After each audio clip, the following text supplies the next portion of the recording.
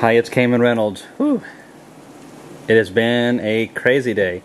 This isn't all the nukes right here. We've got a little bit down in here in the bed of the truck. I've got to load double this and duct tape these. You can see the little Tennessee certified stickers on them and all that kind of stuff. And it's going to get cool tonight, but it shouldn't be too bad. But it is going to rain tomorrow when people are coming and picking them up, and some of you are probably going to watch this and then be like, yeah, I picked up some of those bees or whatever. Who knows which one.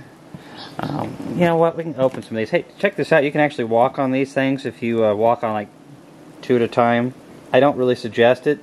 These are the easy nuke boxes, and a lot of people ask me why I use them. They're made by the Jester Bee Company. I like them for multiple reasons. The cardboard, the wax-coated cardboard nukes are too labor-intensive. And then on top of that, they don't last that long in the field. These things can last a long time. These are brand new. I think they're really handy for just throwing a swarm into if it's not too big. You can even fill up one box and then fill up another. And they have pretty good ventilation. They have ventilation on the, well, let's go over here. They got ventilation on the sides over here, on the other side. They have ventilation in the fronts and the backs, which is really nice.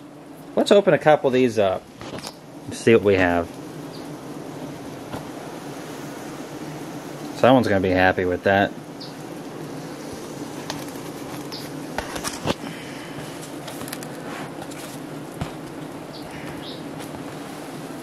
Someone's going to be happy with that.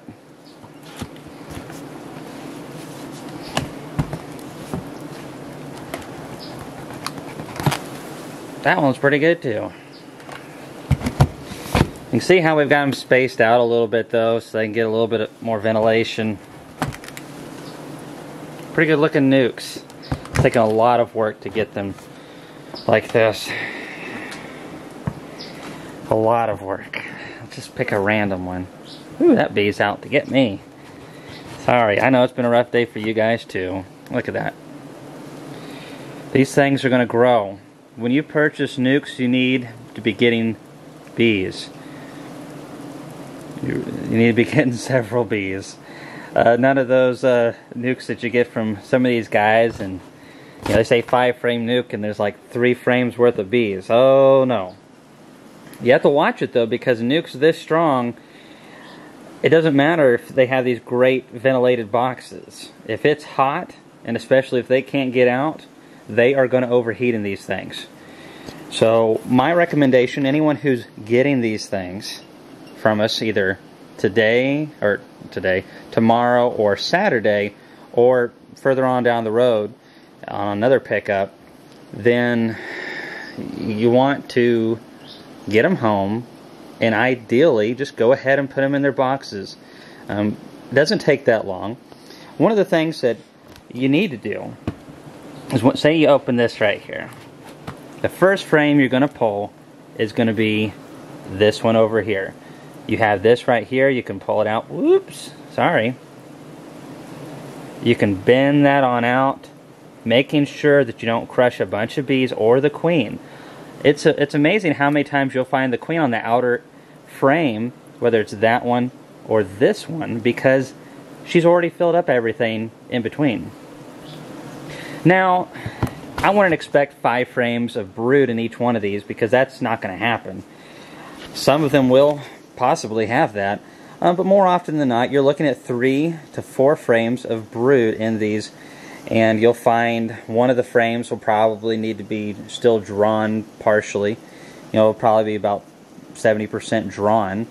And this is actually pretty good, because you want the bees in the drawing mode already, and also at the same time you don't want them swarming, that kind of stuff. I guess I could flip this thing around.